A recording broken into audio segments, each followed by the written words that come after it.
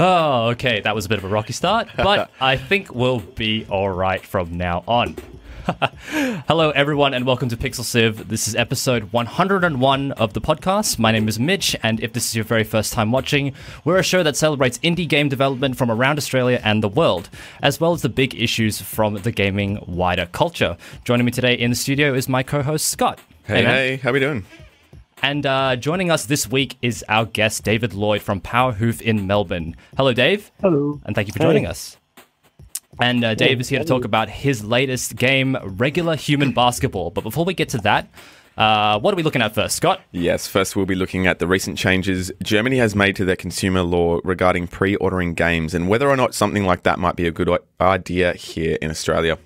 All right, all that coming up shortly. Hey there, if you're enjoying the show and you want to hear more, subscribe to Pixel Sift on Apple Podcasts, Pocket Casts, Spotify, or listen on pixelsift.com.au. See you there. So yes, last week in Germany, the law was changed to ban pre-orders on products that have vague or unclear release dates. This is a big deal for game retailers since game pre-orders are big business. What does this mean? Well, if you're a German business and you try to offer something for pre-order that is coming soon or 2019, you could be in a bit of trouble. Yeah, so that's something that's bothered me about pre-orders for a long time, is that you can't, like, they can say it and say, hey, this game is coming out. Someone told us it was coming out, and you can lay down actual money for it, but we don't really have to. Yeah, like, where's the accountability? You know, the games are going to come out eventually, but yeah, stretching it a bit, maybe. So a couple of games that I've been looking at and wanting to get for a while. I've been looking at Death Stranding, Last of Us Part 2, and Cyberpunk 2077. And so I called EB Games and JB Hi-Fi yesterday to ask if I could pre-order all of these, and they all said yes, actually. Yeah, okay. And the EB Games consultant was the only one that actually said, "Oh yeah, just letting you know that these don't have release dates yet." So they actually warned me. Well, yeah, I mean, if there's no framework of law stopping people from giving them money, then retailers are definitely not going to let not let that happen. It just that's bad for business. So yeah, basically the way this is working in Germany is that, as I said, vague orders of coming soon or just basically not giving a foreseeable delivery date is against the law now. So they must indicate the latest day by which the product will be delivered or not offer a pre-order. That's from the High Regional Court of Munich. Oh, okay. So the ruling has come out after a consumer protection claim was made against German retailer MediaMarkt over the pre-order offer for a smartphone Galaxy 6 in August 2016. But the ruling applies to all products, including video games. So, Dave, as an indie developer, is pre-ordering a big deal for you? No, not really. You can do it, but I think it's the sort of thing where it's sometimes nice to show a developer that you care by pre-ordering something that if they let you. If you're indie, that's kind of nice for you to have to know there's some people who are like excited about your game.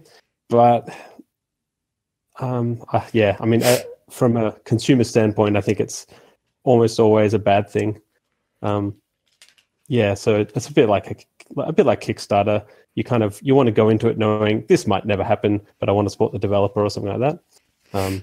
And when it's done like that, I think it's not too bad. But when it's a AAA company, that's never really the case. It's just they want as much money as they can get, and that doesn't really matter if the projects or the project turns out well or not, because it's different people who are doing the project and getting the pre-order stuff happening. So I'm not someone who it doesn't. Sorry, go on. No, go ahead. Let's go ahead. I personally, and I know obviously I don't speak for everybody, but I don't pre-order games. I just don't. I've never really saw the benefit in it unless you're getting some kind of amazing, trophy or model or something that you really desire and you're a collector like that.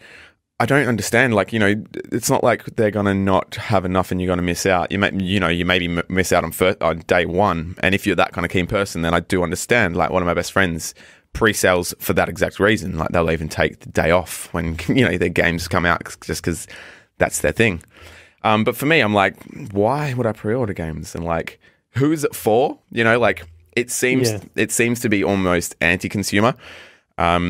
Chris Wright from Surprise Attack, the marketing firm, said he explained that pre-orders are part of the retail process. That they inform the retailer, and they also orders the publisher. The publisher base their orders based on that demand. So publishers want to get pre-orders up. That helps you sell more stock. That's why so many of these offers are about pre-orders for specialist games. It's basically money in the bank. I guess it's almost like they're monetizing gamers' passion almost in a way. Yeah, like they kind of just take advantage of the very emotional response that someone has to a product that they're really excited for. Usually it's sequels and things like that where the pre-orders go out the door almost. But then with two of these games I just mentioned, they're not sequels; they're ready to go. We see cases like Duke Nukem Forever that was announced in 1997, wasn't released until 2011. 14 years worth of pre-order waiting. Yeah, and people were pre-ordering during that time. That's nuts. Yeah.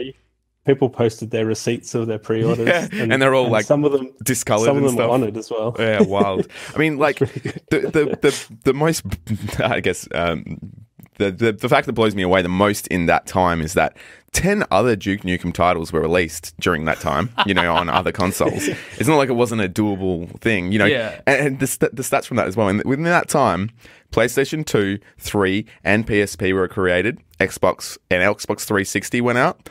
Nintendo's Game Boy Color, Advance, DS, GameCube, and Wii were all created in that time. Hardware was being released. Done.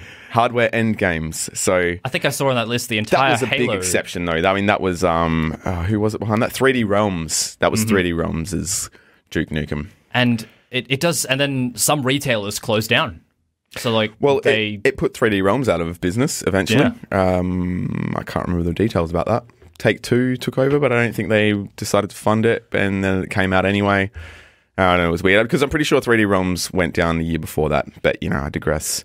Yeah, it does make you wonder, when does it stop being the same game anymore? Like, after that, so much time, it's like, are they justified in saying, okay, it's not the same game anymore? Well, pre-order it again. I'll just take that point onto more of the topic of what we're talking about now, is it the same game? Like, I don't have a problem with the pre-orders per se, as long as it's not a retail-specific pre-order where you're going to get something special from, EB or JB or whatever. Like, when Ubisoft is a really good example of how to do it wrong.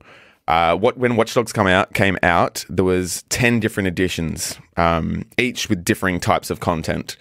That can be a really difficult thing, like... I guess, maze to get through.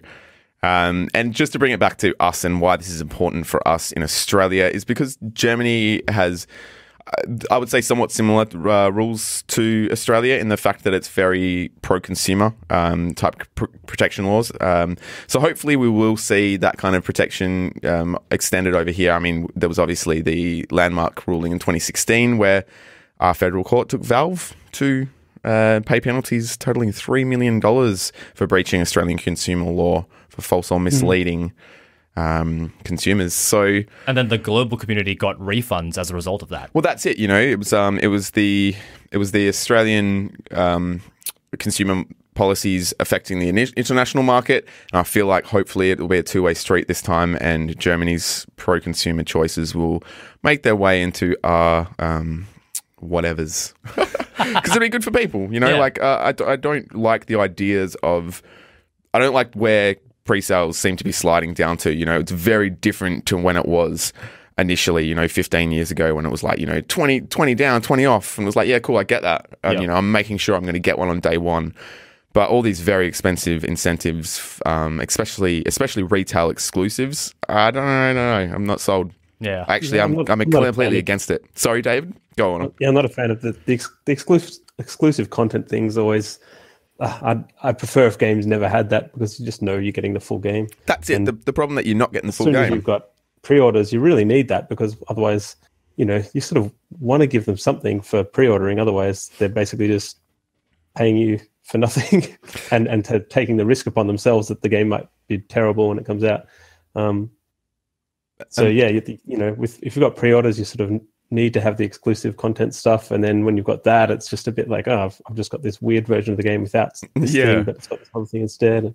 And imagine being a completionist, and you've got 10 different versions of Watch Dogs coming out, and you're ostensibly, if you need to do that properly, you need to buy 10 copies of the game, which is just ludicrous.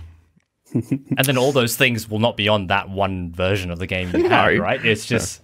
Yep.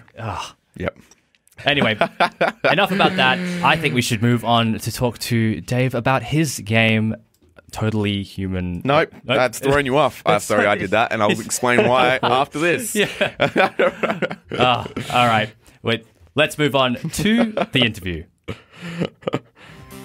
Hey, Mitch, what are you doing this Friday? I'm playing Fortnite this Friday. But didn't you hate that game? Yeah, but I'm going to go get my pickaxe anyway. What time is it on? It's on at 7:30 p.m. on every Friday night. We play Fortnite, and I hate it. You'll love it. On twitch.tv/PixelSift.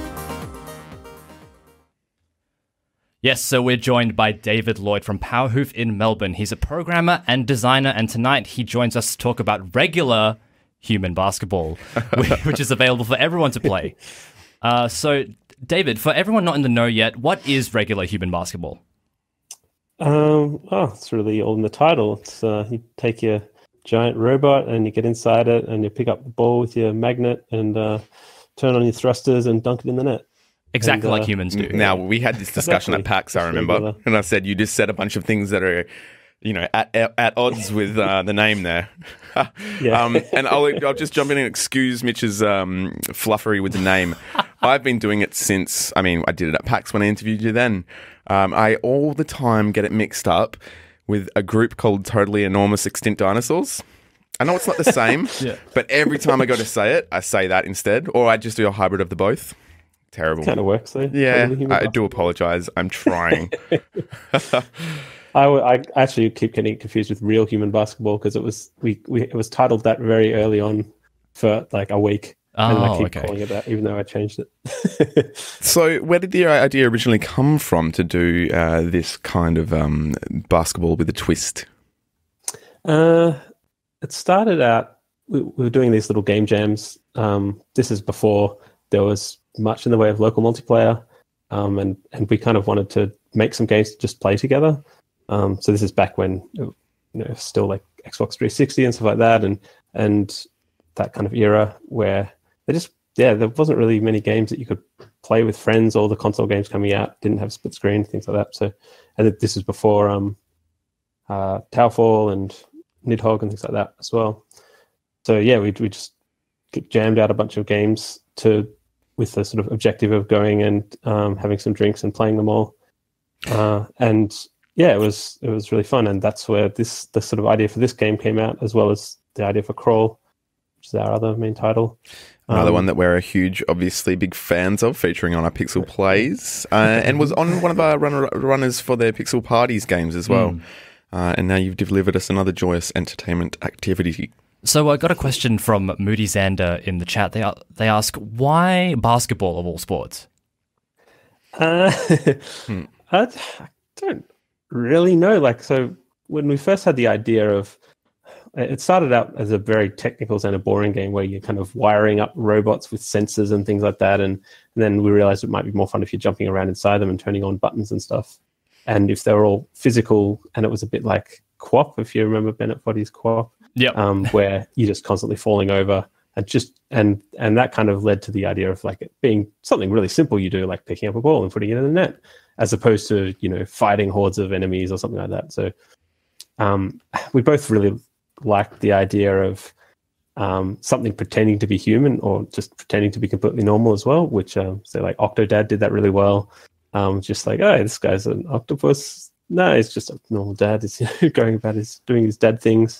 But yeah, that kind of. I got a subreddit you might. Hilarious. I got a subreddit you might like, Dave. It's called Totally Not Robots. It's r/Totally Not Robots. You should totally check that out. I got a question from S Vindel. Will there be a Switch version like you did for Crawl? We'll see how it goes. I think it would be a good fit, but yeah, we'll just have to see how it goes on Steam and whether it's worth it, basically. Now, this game, There was a release of it in some form dating back to 2015. How much changed since that original free release? I must mention. We kept the core. We tried to keep the core pretty much the same, but just tweaked and enhanced. And then we've added a bunch of different arenas. So you're still piloting the same robots, but then there's a bunch of different arena hazards and sort of switches in the arenas and some of them, and different level layouts. It's got online multiplayer, which is kind of the big ticket feature, maybe. We'll see how it goes.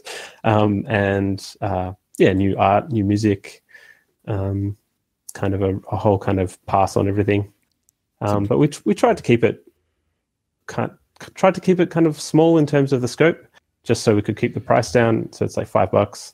It's not trying to turn it into a giant game that costs $30 and has like a single player campaign or anything like that. Just trying to keep it basically the same thing that people are already enjoying, but a nice enhanced version. So how long did it take you, the process take to get from their free version in 2015 to the present level? Well, I guess it's been that whole time, 3 years. So was that it? As soon as you didn't stop working on it, or did you put it out free and then go back to it? Yeah, we didn't do much for a long time. So I was working on Crawl mainly. Yeah, okay. Came back to it last year once we shipped Crawl on PC and stuff. But then I came back to Crawl for to do that on Switch, and so I've been kind of going back and forth a bit. But I kind of been doing, even before we finished Crawl finished sort of the early access side of Crawl, I'd been spending a little bit of time on it, but mainly just on sort of developing tools for Unity that we use on other projects as well. So I don't know. I think all up, it's really hard to say. It's probably like adds up to a year and a half, but of like man time. Okay. But that's like me and Barney, so split between the two of us. That's kind of my very, very rough estimate in terms of working out if we'll have sort of made our money back on it when it comes to that stage. But yeah, that's about as close as I can get in terms of estimating. Hey, so if you're just joining us, this is PixelSiv. My name is Mitch, and our guest this week is Dave Lloyd from a Melbourne-based developer, Powerhoof. We're talking about Dave's new game, Regular Human Basketball, which is a local multiplayer basketball game where you control a dunking mech with a team of friends. So I want to ask. So you developed Crawl, and it's a very different kind of multiplayer game, Crawl, and this is Regular Human Basketball is a very different game in itself. So are the development processes like do they differ from one another? Not.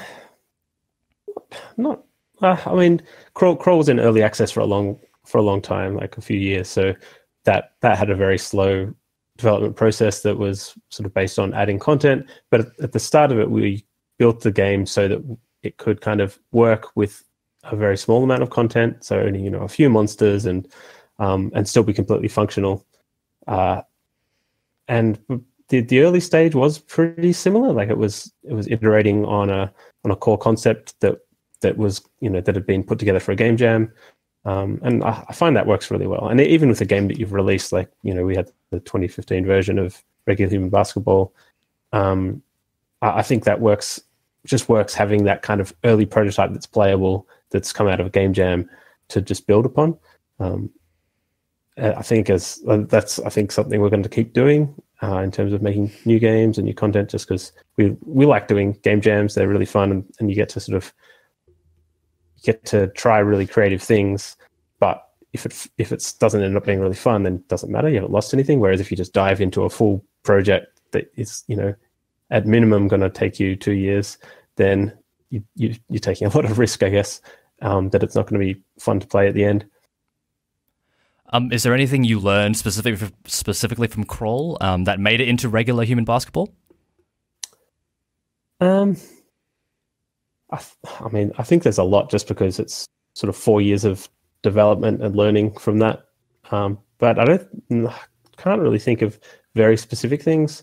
Like it's all just like really small, subtle things, probably. Like I think some of it's really hard to say. Yeah. That I think people who play it there might be things they're like, oh yeah, I can kind of see how this sort of feels like it's made by the same people, but I've really got no idea. It's really hard to tell. Yeah, I mean, it's a very, in terms of tone, it's very different. It's much sort of wackier in terms of the tone. With Crawl, we were like, oh, we'll make it really serious, and all the wackiness can just come out of the people who are playing it. Whereas with this, we're just like, oh, we'll just make it really silly. It'll be fun. Now, I mentioned speaking to you at PAX last year.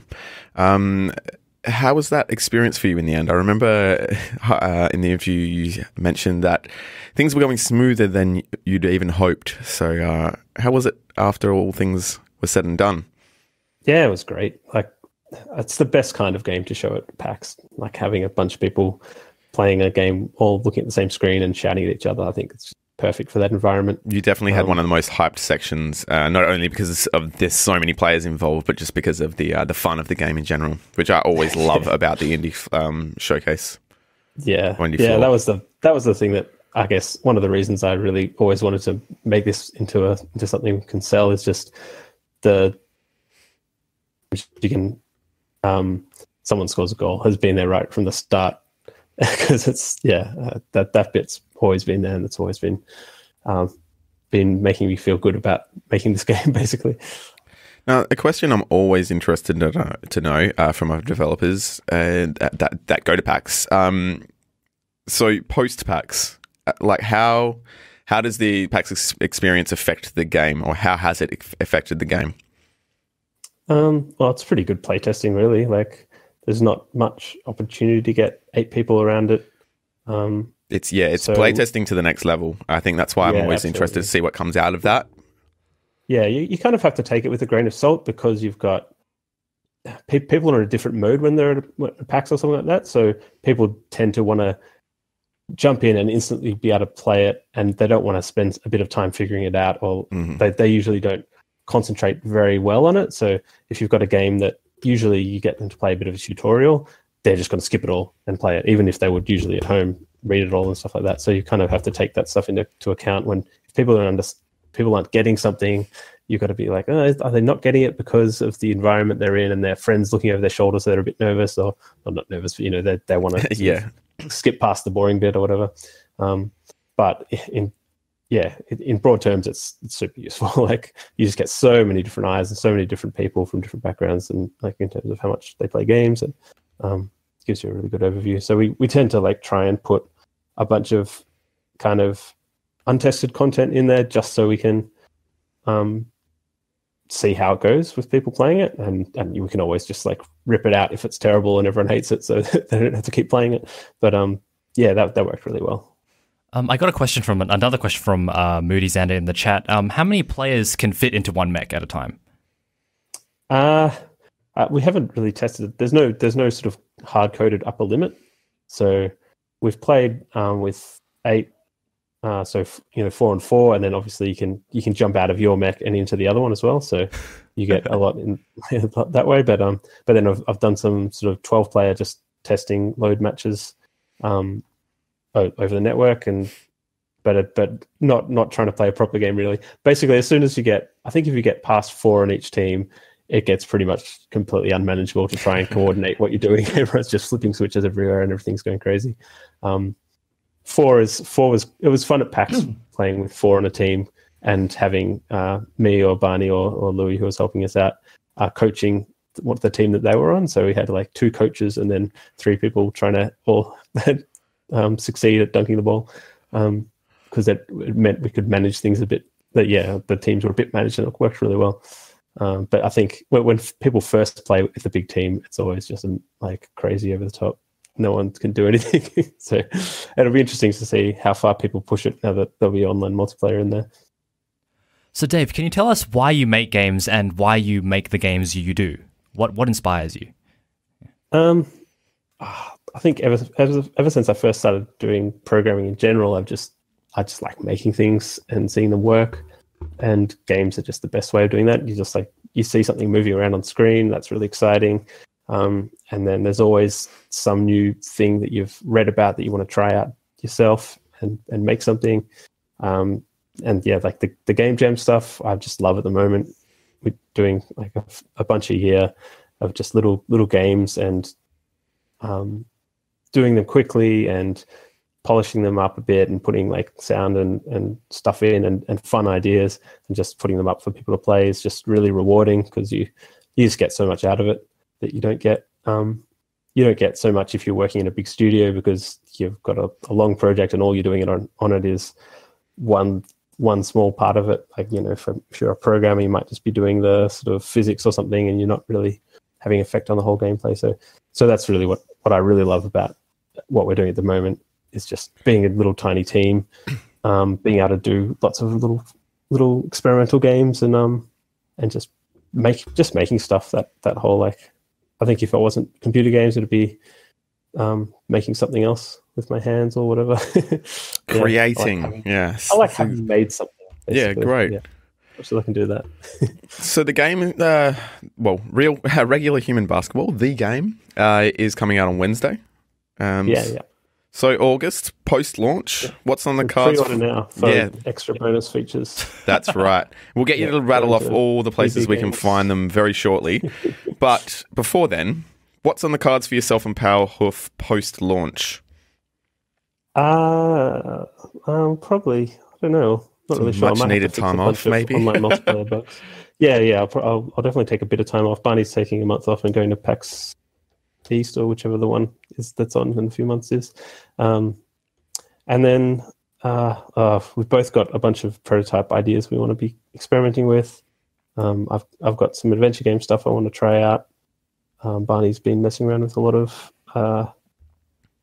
the latest thing with some tile-based kind of RPG stuff, which seems really kind of cool. We've got another game jam we just did that we're going to sort of try and potentially polish up for something later in the year. That might be cool. Yeah, basically continuing doing lots of little weird things. Sounds great. So yes, back to before. If people do want to check out Powerhoof's work, crawl, or pre-order regular human basketball, where are the best places for them to do those things? You can go to powerhoof.com. That's probably the best. Or follow Powerhoof on Twitter. I think that's the easiest way. Yeah. People know how to social media. If you've got this far and you're listening to this podcast, and the game's on Steam, I assume it will be, or pre-ordering on itch.io. You can't pre-order it. You can wish list. Or maybe you can. You might be able to pre-order it on itch.io. I think I put the Steam keys up and the page is already live. So yeah, right. Okay, it's like unofficial pre-order. Yeah, totally. Nice. All right. Well, thank you for joining us, Dave. Thank you very much. And thank you, everyone, for joining us on another episode of Pixel Civ. Thanks for spending some time with evening telling us about regular human basketball, Dave. No worries. So it is. I think we're just running out of time. That's all she said. That's all she wrote. Sorry. It's probably all she said as well. Did she say it? She wrote it. Either way, this episode was hosted by me, Mitchell Lowe, and Scott Quigg. Yes. And it was produced by Fiona Bartholomeus, and our executive producer in the chat, as you might be able to see him, apparent in the chat, is Gianni Di Giovanni. Thank you very much to Murdoch University School of Arts for supporting Pixel Civ through all 101 episodes. If you'd like to learn more about the great creative degree, go to murdoch.edu.au/arts. And as always, we'll be sticking the topics that we talked about and in the show notes and on the website, pixelciv.com.au. Yep, that's where they are. Lost my train of thought. That's fine. And the absolute best thing you can do is head to pixelciv.com.au/Discord if you want to keep up with everything we're doing. And we post everything there first, and you can even chat to us. Yep. You can also go to our site to stream episodes, subscribe as a podcast, either on Apple Podcasts, Spotify, Pocket Casts, or whatever podcast player you like. We're on them all. We're live every Thursday. Next week at this time, join us for Pixel Sift Plays. As we haven't decided what we'll play yet. Yeah, no, we're going to play some indie games, as we always do. 9th of August. Is that it? No. Our next episode's the 9th of August. Yep. Oh, next episode's 9th of August, but next week it'll be a Pixel Sift Plays. All right. Thank you very much for your time. Thank you very much, Dave, for joining us. Sip.